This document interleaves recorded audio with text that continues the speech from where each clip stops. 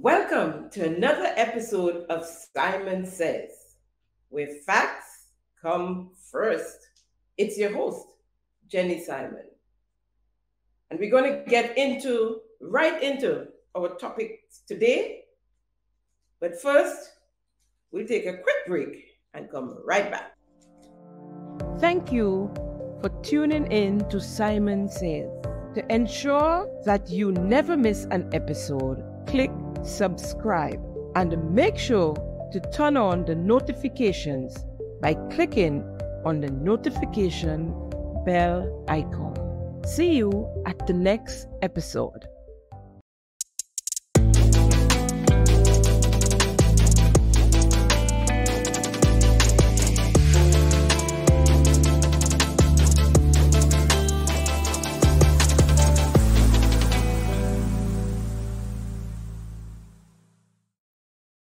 Welcome back.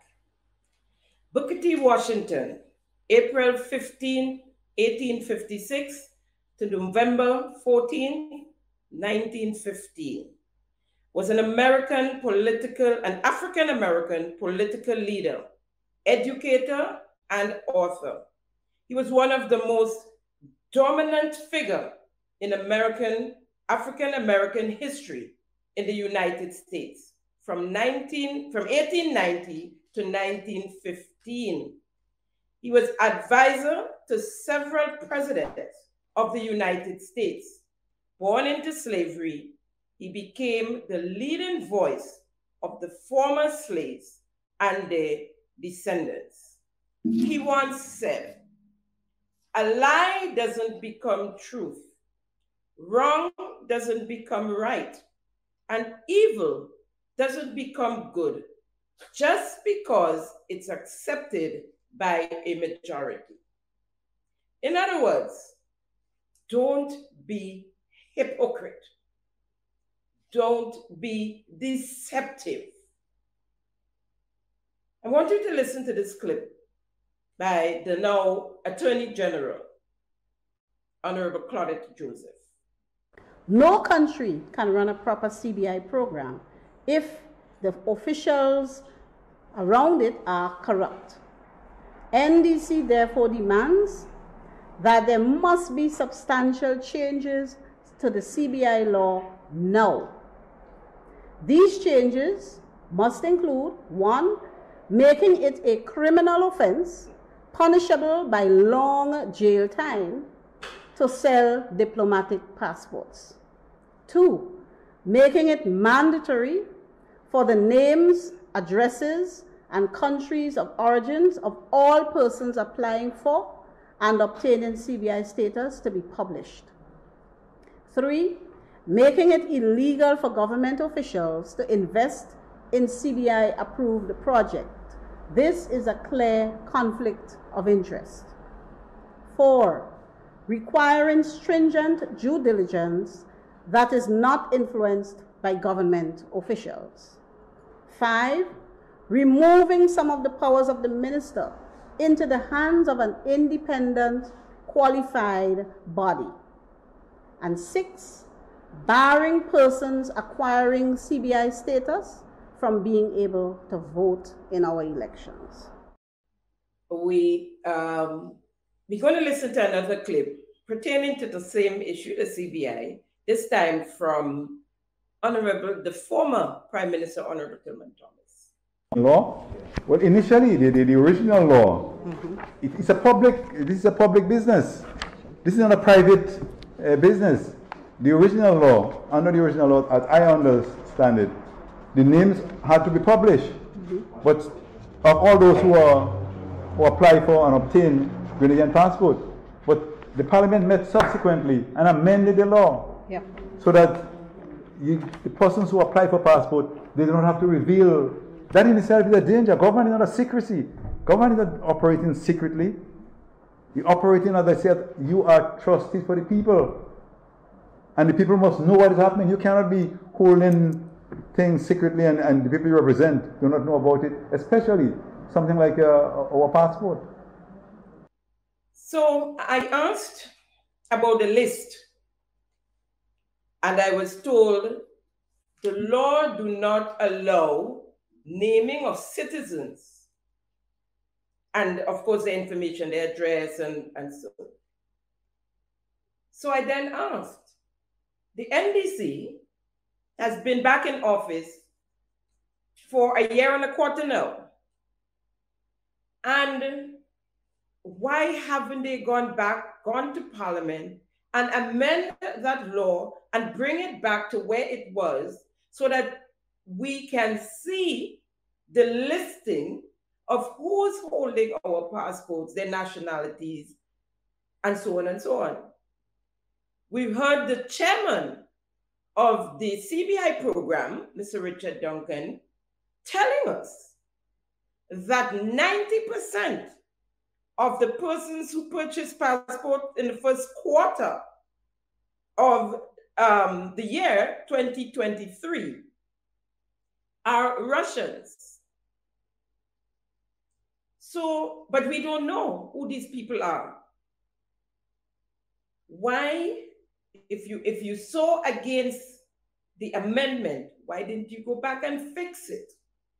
Why are you speaking about it but come in and going along doing the same thing? That is hypocritical.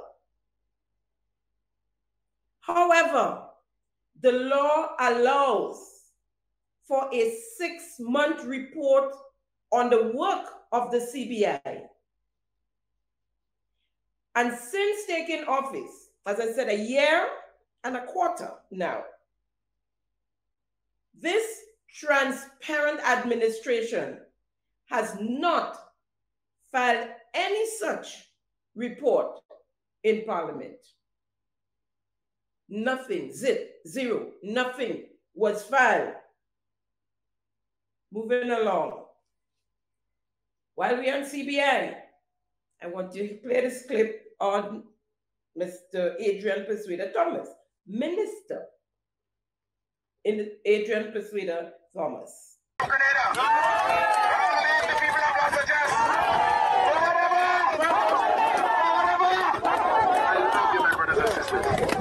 That was the voice of the National Democratic Congress's acting political leader, Adrian Thomas, speaking at the demonstration held Sunday, February 28th at the site of the Six Sense Hotel project, currently under construction in La Sagesse, St. David.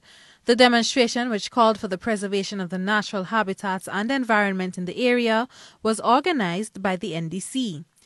So I saw on Facebook, and on I think it was his page, the minister's page, where he was speaking of the achievements of St. David's since they came into office in June 2022. And it was amazing to see, because this same project that Adrian Thomas, then acting leader of the NDC, had condemned for many reasons, went on the people's side with megaphone and an audience, as you see, a crowd protesting against the project, is what is carrying this in David's constituency these days. Not a word. Not a word, but they're posing and posting pictures of the community centers and you just name it, schools, fix it, that project. And by the way, which is going to bring jobs and tourism to that constituency that was condemned by the said Minister Adrian Thomas today. So we are now at a stage where we don't mind anymore what the natural habitat and the mangrove and whatever. It's all right. It's all right, because it's NDC in office. And at that time, the project came to Grenada through the NNP, while the NNP was in office. But it's okay now because it's NDC in office. We are now living in a Grenada where nepotism and the likes, tribalism and those are, it's okay. It's not, you know, we can't have that. It's not that anymore. It's okay. We have a very short list of persons who has been going around and it's been placed on most of the boards. I'm sure you've heard the names plentiful. The Rodney George and Richard Duncan, and you know, there are these names that show up for the most part. You're just hearing as advisors, the same set of people. And mind you, most of them, if not all of them, are retirees. They are retirees. What happened to the long list that the government had received of applicants, people wanting to serve in different positions on boards or within the administration? What happened to the young ones, the youth that they preached about? What happened? The same names over and over. But today, tribalism and nepotism and victimization, they're all accepted because NDC is in office. It's okay. The Prime Minister owns a company that is a CBI agent. Well, he said they removed his email address, and so I guess we could say he himself, the Prime Minister, Honorable Deacon Mitchell, is no longer a part of the agents, that the company, right? He has a member of his cabinet who is or was an agent, and his advisor who is an agent. And as he said, there's no need for her to remove herself.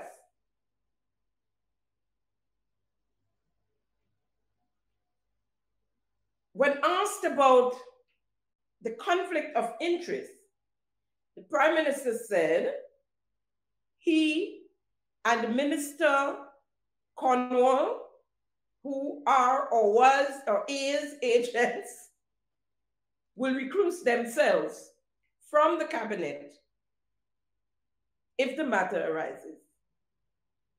He said that they have already done so a couple of times. The Prime Minister is the head of the cabinet. The Prime Minister has to sign off. He is the line minister and has to sign off on the applications of these investors when they apply for our passports. Listen, don't take my word for it. Listen to what the Prime Minister had to say about that. Prime Minister, what have you done and other members of your administration who were CBI agents before the election to ensure to minimize notions of conflicts of interest? So in other words, as your law firm is registered as a CBI agent, so is Mr. Cornwall and Ms. Andrea St. Bernard. What are you doing to ensure that there are no conflicts of interest there? Well, just to clarify, my law firm has never been a CBI agent. That's what. Well, except on the website. Go ahead. No, let me finish. I've been at pains to say that. I was a partner, not my firm, myself, was a partner in a separate business. It's called Mitchell & Partners, where I was the principal of that entity. Both as relates to my law firm and that entity, I do not practice. Right? Okay. So that's clear. And I've made that clear. I do not work in my law firm, nor do I work in Mitchell and Partners. And so I certainly have nothing to do with this. In fact, I think I've made a point. I've been at pains to communicate to the CBI office repeatedly that obviously I'm not a practicing CBI agent. Similarly, I'm not a practicing attorney at law because I am unable to do so. And the same, I think, applies for Honorable Minister Cornwall, who holds a ministerial portfolio. So therefore, as a public servant, he can't practice privately. Ms. Bernard is an advisor to the government, but she's not a public servant in the same capacity as myself and Minister Cornwall. And so in those circumstances, her business continues.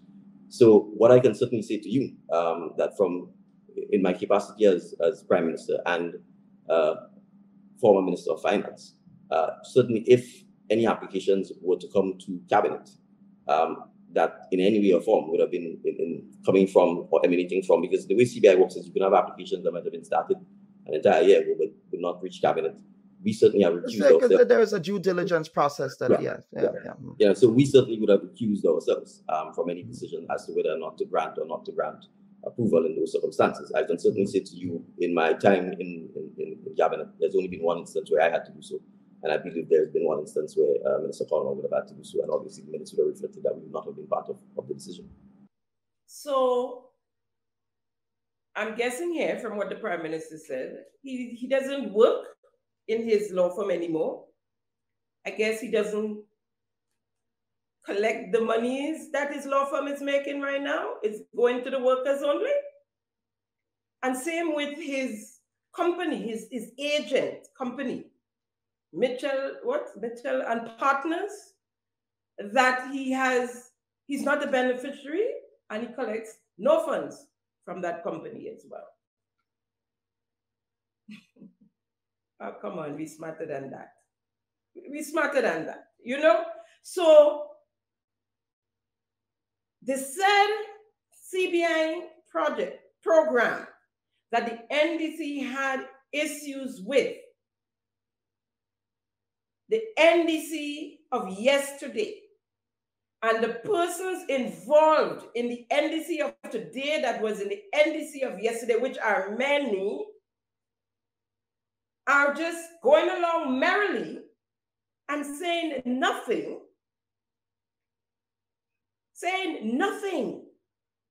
I guess nothing is wrong because your Prime Minister now is heavily involved, was heavily involved, and so he cannot really condemn that CBI program because he's a part of it.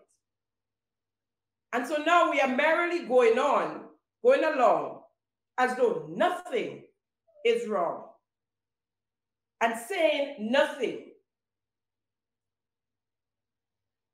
Moving along, we're speaking about hypocrisy and deception today.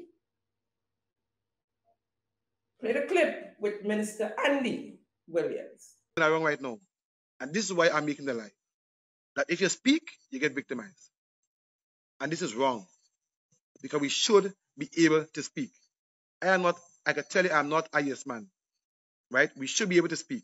If NDC is in power right now, we should be able to say exactly what we don't like that is going on in government. If an NMP, vice versa, same thing, right? There's a fear going on right now that if you talk, you're going to get victimized. And that has to stop. We have to stop that. Whoever is doing it, we have to expose them. Today, more change. And I quote, guys, stay focused. You have to stay focused. Let's hear him. I'm seeing the NMP putting out some statements, trying to mislead the people of Greater Carriacou and Martinique. I'm saying, guys, stay focused. I want you to listen to a clip by Honorable Minister Joseph Anda. You can't have a situation where your general hospital is understaffed, under-equipped, women going in there healthy and losing their babies for very preventable reasons. We have to do better than that in and for our country. I agree, Minister Anda. We have to do better than that. And I hope I hear you speaking out of the women that losing their babies and their lives at that general hospital now, more than ever. The mortality rate of infants and their mothers are more now at the General Hospital than ever before. I did a couple of programs myself. And since then, I've been bombarded with calls from various people, family members. In some cases, when the mother survived, the mothers themselves. One that stood out to me most, I spoke to a partner of a young lady who lost her life and was buried last week, Tuesday the 19th of September. Her name was Chanel Alexis.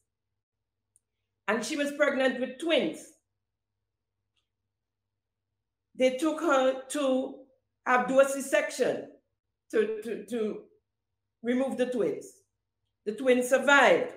She lost a lot of blood. She went into ICU. She spent 1 month in the General Hospital before she died, going back and forth from ICU to the ward, and eventually she died in ICU. One of the reasons she had to be taken back to theater, when they figured that out, they had left gauze inside of her and had to take her back to remove it. They couldn't take her back because she was in ICU and she was still very weak and couldn't sustain another operation to reopen her and remove the gauze. So they had to wait when she built up a little energy enough to take her back. And after 1 month of fighting for her life, because she had her twins, and between her and her partner, they have 8 kids, 8 children, all in school age, none above, to look after, fighting for her life. And she eventually died. I mean, it's a long story. It's horrid when you hear most of it. I'm not going to, well, I wouldn't say bore you, because it is a story that should be told. But we're moving right along, because what we're showing here is the hypocrisy, right, of these people. So I'm asking Minister Andel, I'm sorry, to speak out. If you don't know, go find out and speak out. The hospital doesn't even have bandages. Well, not the hospital, but the health system, because in the clinics and so, they've gone as low as not having bandages, among everything else that we know of. But I'm telling you how bad it is.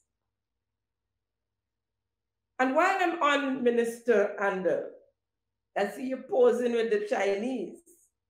You went to China and you're looking good, posing with the Chinese. Chinese built a bridge for you up in St. Patrick West, taking out pictures, posing with the Chinese.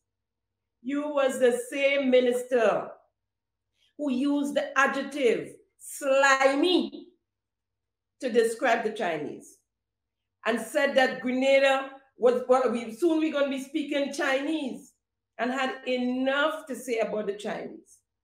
The NDC administration was the administration who had the NNP administration remove Chinese-looking gazebos up at Granite Town. Because what? We becoming Chinese now, Chinese take over? But the gazebos that was placed up there for people to sit and enjoy when they visit in the lake, we had that removed. Remember when the Minister of Tourism, at the time, Clarice Modeste Cohen, said, we don't want to bite the hands that feed us, referring to the Chinese? And we brought down hell on her? It's a lucky thing we didn't bite the hand. Because where did I get that hand now to feed you? My good friend, Mr. Andel, I like to see you. You're posing. You look good in your suit next to the Chinese Foreign Affairs Minister there. You look real good. Real good. Moving on.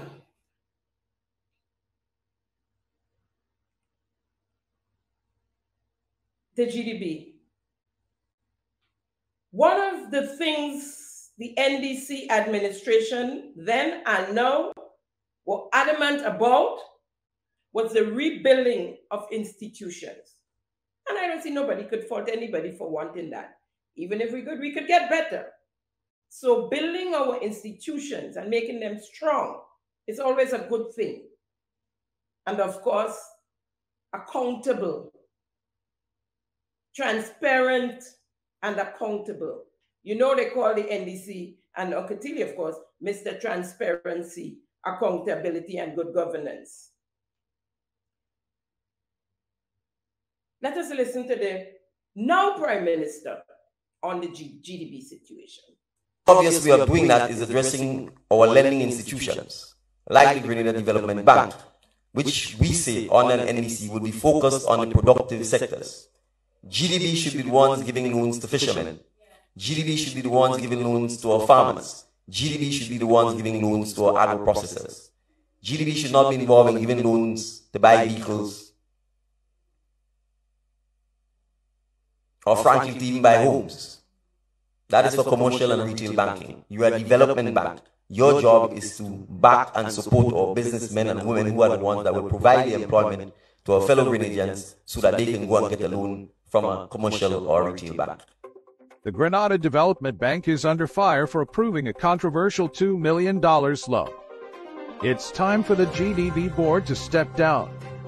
GDB granted a $2 million loan to Minister Andy Williams, violating the bank's governing laws and raising ethical concerns. I applied for a loan to expand my business. They take so long to answer me. Then they said I was denied, said a young farmer from St. Andrew. It's not right that a government minister can get such a huge loan while we struggle to make ends meet, said an angry young businesswoman. This scandal sends a dangerous message. It is unacceptable for public officials to benefit from unethical practices while small businesses suffer. Millions of dollars was lent or loaned, were given to at least 2 ministers of government, going against the laws of the bank, for one. Millions. Now, being a minister is a temporary job. We all know that. It's a temporary job. And how do you loan? We have temporary workers going to banks for loan and not getting it, and you're talking $5,000 and $10,000 loan because they have a temporary job.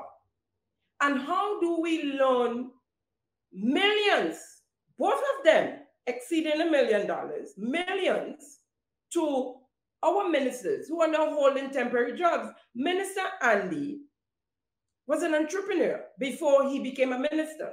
He had a business and he couldn't pay his loans. He was writing bounce checks. And as I say that, I saw a young man being hauled away to court on TV in the evening news just this past week. Don't quite remember the date.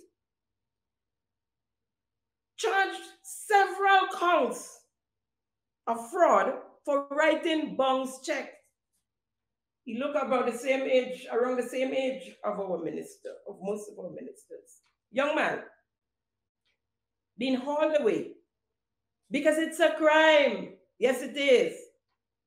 It's a crime. And I think, well, not now, but he has served recently, quite recently, as our acting prime minister. More than once, more than one occasion. He was served as our acting prime minister. Hypocrisy. There are young people, as the clip suggests, and I could attest to it, who've been to that bank to get loan, the same development bank, and was refused.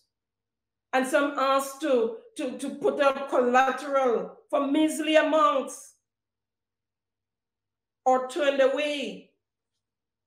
And we're talking about youth and entrepreneurship and jobs.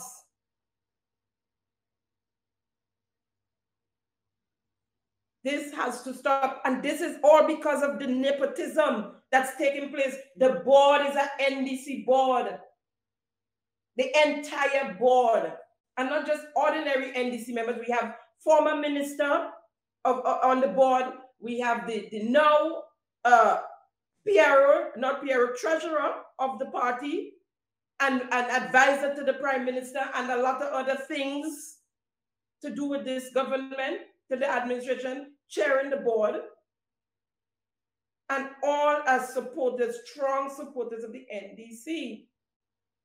And so they're making manje popot with the money inside GDP.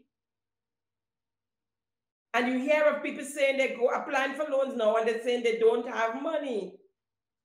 How are they gonna have when they're giving millions away to their own people? Going against the laws. In my research, and I did because I want to know if this is a thing that happens.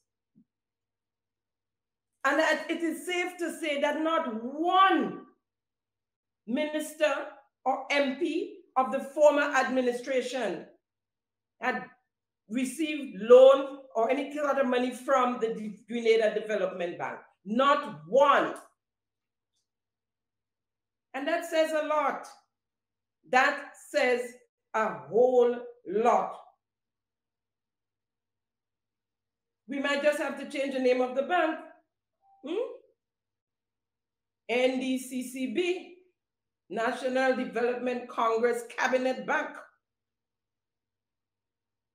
The bank is used as a trampoline now for the NDC. I also want to speak of the roads and the box drains, the concrete roads, like we used to call the NNP government, the concrete government. All they do is building roads and box drains. And we're not supposed to speak about it, and we're not supposed to thank them. Nobody's supposed to thank them for it because that's their job. That's what they're supposed to do. These days, roads, everybody posing by a stretch of road, concrete road, and the box drains. And that's the only thing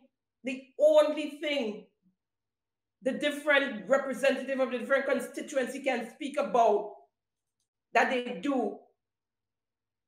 And the Prime Minister himself, when he was speaking in the 1 year, after his 1 year celebration, and he was speaking in a town hall, the large town hall, and said, only one name he called, Minister Andy Williams. Imagine, and most of the supporters, they agree, and they said, Minister Williams is the only one working. Imagine that Minister Williams is the one we have to emulate in that party, the only one. Could you imagine that? We're in deep trouble. So the Prime Minister said that, Andy was doing well in implementation and blah, nobody else, because nobody else doing anything except building concrete road and box drains, that now it's a great achievement. But then it wasn't. And all they do was building box drains but all the projects that the NDC are completing now or has started was projects started by the new National Party or in the pipeline, as we see, that they were able to materialize. But they wasn't doing anything, and all they had was box drain and concrete roads. Moving along.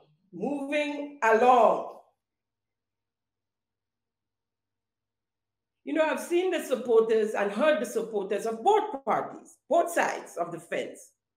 They get upset, really upset, when someone referred to the leader and the Prime Minister at the time by their first name. Who are they talking to? Who are they talking about? Why you're not respect?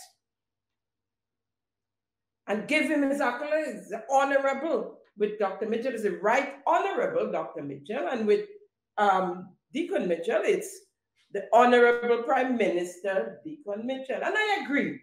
I fully agree with that. And I try my best to give them their honors. I do it. I try my best. I might get into the heat of the thing and say the name just so, but I quickly go back and apologize and go back and give them their honors. I want you to listen to this clip. And every time you hear the word seed, it creates a buzz on the island. I don't know why they can put me in this ministry, you know. I don't know why they can put me in this ministry, you know. I don't know why they can put me in this ministry, you know. Yes. It's a lot of pressure. Seed need a ministry for itself. No, this, I'm not grinning with Gloria. I'm not grinning with her. This was a public forum. It was a town hall meeting, and Minister Gloria Thomas was supposed to present on her ministry. So she was there in the capacity of the minister responsible for the SEED program in that Ministry of Social Development. It's not a joke. Whatever happens behind closed doors in cabinet with you and Deacon and Number 10 and all of them, because I've heard several, more than one person speak of you practically being the clown in the classroom. But we had time for that. We don't need to know all these things. Even the minister for that constituency where the town hall was held, Minister Karine James, mentioned it. Mentioned Minister Gloria and her mouth. But she wouldn't say. And some of them said they can't even repeat some of the things you say. We had time for that. You're a big woman. You come out from the era where people have respect.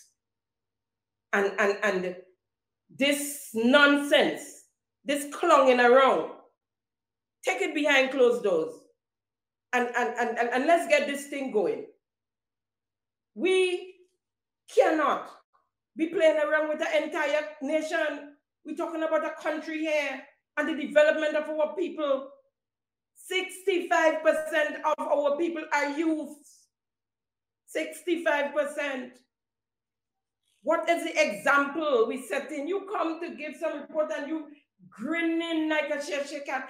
Talk up, listen. You too big for that? You too big for that? We have to move on. Let's get this thing going. I feel to get behind and push. Let's go. Come on, man.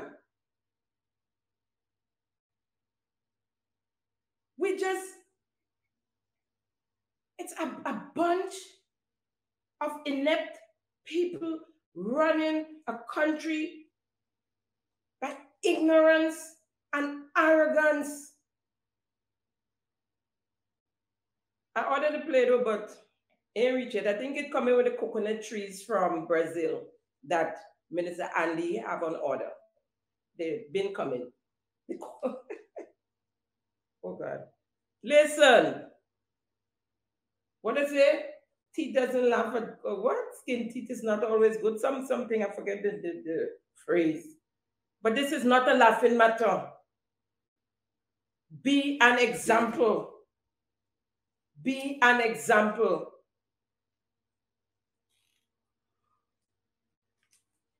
You see, that's the thing.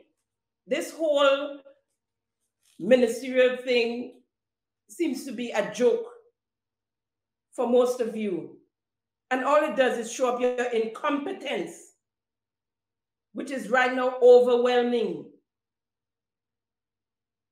None can help the other. We have persons, our advisors. Advisors need advisors themselves. They need to be advised themselves. But the nepotism is raging. We have to use our people, our boys and girls, whether they suit the job or not. we have to use them, and the whole thing falling apart. A big mess. We learning on the job.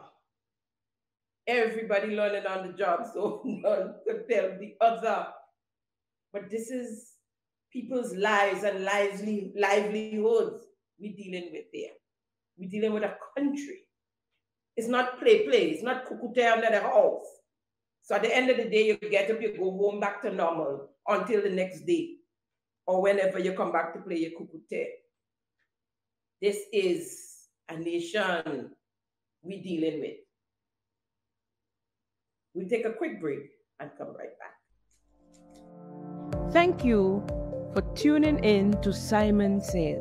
To ensure that you never miss an episode, click subscribe and make sure to turn on the notifications by clicking on the notification bell icon. See you at the next episode.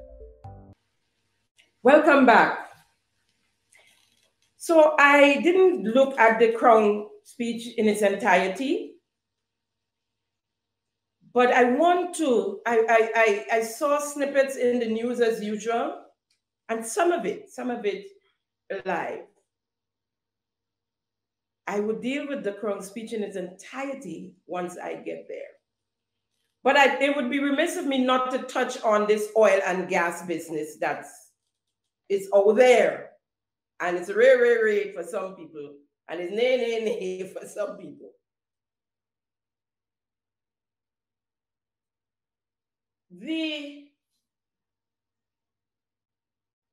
First, I want you to listen to this clip. Of today, we are yet to solve the mystery of Grenada's offshore oil and gas reserves. Very little records can be found anywhere within the government, and our technocrats within the ministries and departments have very little information on this matter. This situation is untenable and completely unacceptable, and my government is committed to doing all within its power to unearth the mystery of Grenada's oil and gas status. The Governor General was handed a politically charged Crown speech to read. The Governor General, as we would say, is above the fray. She is above the politics, or should be above the politics. Because we've had GGs who were very political. But yet still when it came to the Crown speeches are never that political. That content that the GG just read should have been in a town hall meeting. And it right away reminded me of the cabinet conclusion. So is that another red herring? Because we know the last couple of months has been pretty rough for this administration. A whole collusion of failures.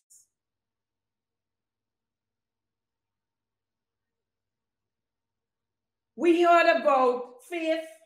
We heard about CJs, I think it was, and who going to jail. Where is the investigation? Where are we at now with CJs and Faith? We're asking. I'm asking for the people, on behalf of the people. Because these things come out, boom, and people, ooh, oh. Was that another distraction of the Kawana Bay? We have a whole lot of things that happened quite recently. And mind you, I'm not defending the NNP, and if what the Prime Minister say is true, they have found no documents, whoever is responsible, if documents was removed, whatever, whoever is responsible should pay, whatever the consequences are. But then we had to go into the administration and make people responsible for the consequences as well. Right? Yes. And we heard the former Prime Minister, Dr. Mitchell, speaking about gas in Pearls, I think it was their final rally leading up to the 2018 elections. Let's hear it. The report said that we have found significant gas and oil in the waters of Grenada in one well so far.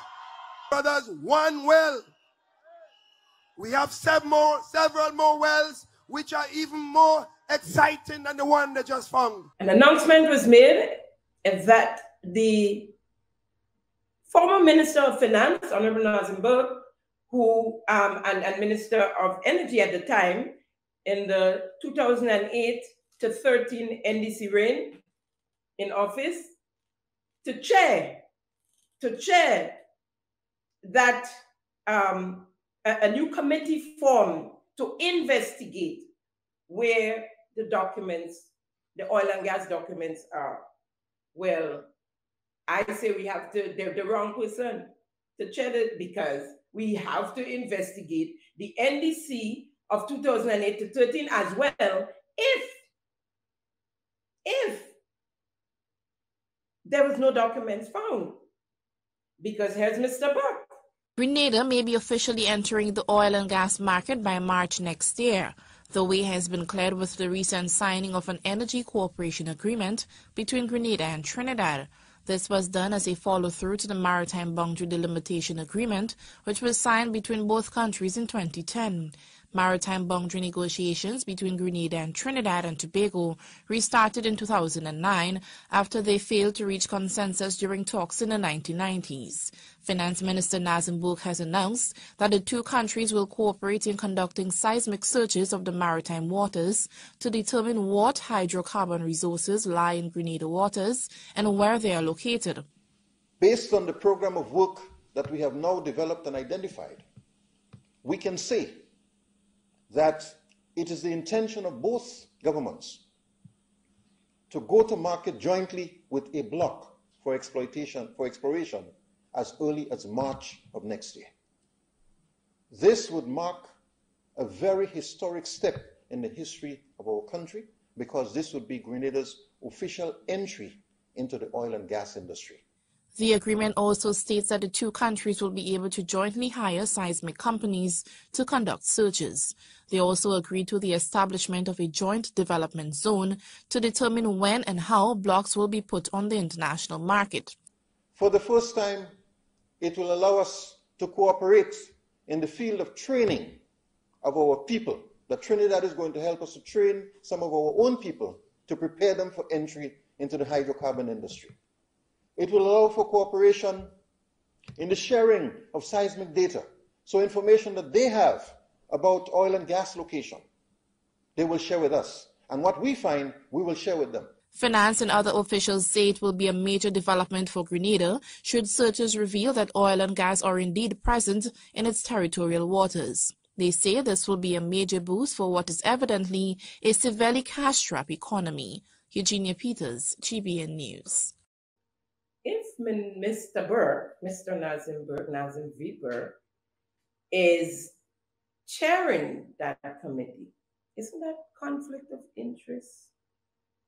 But then again, the Prime Minister said Grenada is too small for us to get away from conflict of interest, and that's Prime Minister Deacon Mitchell.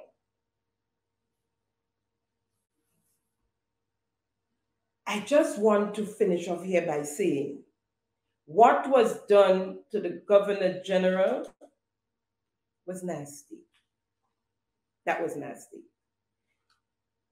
The Governor General is above politics and should not be included in dirty politics. If I was, I would have resigned. As a matter of fact, I would not have read that if I was a GG. And I would resign with immediate effect. It don't matter, because according to our constitution, if she resigns, she gets the same salary until she dies. I don't know why she around there taking that sort of disrespect and disregard. I would have long gone. You understand? So we're going to move quickly into our Is It True section because we are quickly running out of time as usual. How many of you remember this photo? And subsequently, this clip? So I haven't actually seen the story that was circulated yesterday. I was told about it. But to be clear, we have not appointed anyone. And to the contrary, we've indicated that we are recalling and are in the process of recalling everyone. So that's the most I can say. I don't know the basis or the genesis for the story. If there were appointments that were made by the prior administration, the same applies. Whether they were made 2 or 3 years ago or whether they were made 6 days before the elections, the same applies. We are recalling everyone. I met the gentleman last Monday evening. It was a courtesy call that he asked to pay to me. He was accompanied by another Grenadian who also was appointed as a diplomat by the prior administration.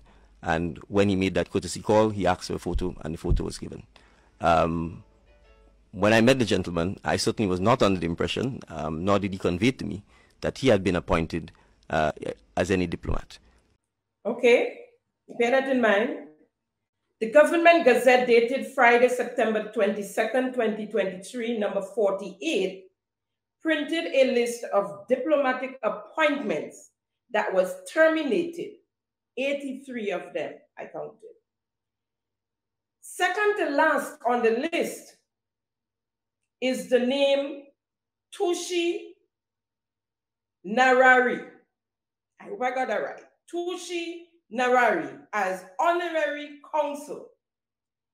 It captioned, "Please be advised that Cabinet at its meeting 8th August 2023 terminated with immediate effect diplomatic appointments of the persons listed in the attached list, Annex A." And the document was signed by Mrs. Roxy McLeish Hutchison, Permanent Secretary of Foreign Affairs. The question is, how did Mr. Tushi Nawari's name get on that diplomatic list? Because we heard the Prime Minister said that even if he was a member of the diplomatic corps of the former administration, they was cleaning out the list. They were getting rid of everybody who was there, right? The Prime Minister said he didn't know who the man was. The man asked to see him. That is because there was a rumor that the gentleman was going to be ambassador at large to Grenada for Nigeria. But Mr. Tushi Narari's name is on the list. How did it get there? So I did a little bit of digging and of course my little investigative journalism, and spoke to one of the Minister of Foreign Affairs for the former administration. And he said that gentleman, you don't remember that name at all, and that gentleman was not on their list, as far as his knowledge. How did Mr. Narari get on the list until he's been terminated? That's what we want to know. So the question is it true that Mr. Narari, as ambassador, was done by this administration? Is it true what we were told before is a lie? Oh, let me say untruth. It's untruth. Lies are getting strong, but they lie it so bad. There's also an article which reads, on July the 11th, the Prime Minister made an official appointment of the IMO state-born Tushi Narari as ambassador the 44-year-old Deacon Mitchell of the NDC defeated Keith Mitchell of the ruling party, who was seeking re-election of one of the first, re-election, full stop. One of the first moves after his victory was appointing Narari as ambassador at large for Grenada in Nigeria. The appointment is said to be the first of its kind in Africa, where the official diplomatic headquarters will also be situated. Nigeria's capital. Narari will, as a result, be the head of the diplomatic mission in Nigeria. The move is expected to bolster economic and bilateral relations between Nigeria and Grenada. So the question is again, was Mr. Narari appointed as ambassador at large for Grenada in Nigeria? Folks, that's a wrap on today's episode of Simon Says. Thank you for being a part of the conversation today. You know, the Simon Says is always where facts come first. Join us at the next episode, next week, same time, same place. See you. Have a great week. Bye. Thank you for tuning in to Simon Says. To ensure that you never miss an episode, click subscribe and make sure to turn on the notifications by clicking on the notification bell icon. See you at the next episode.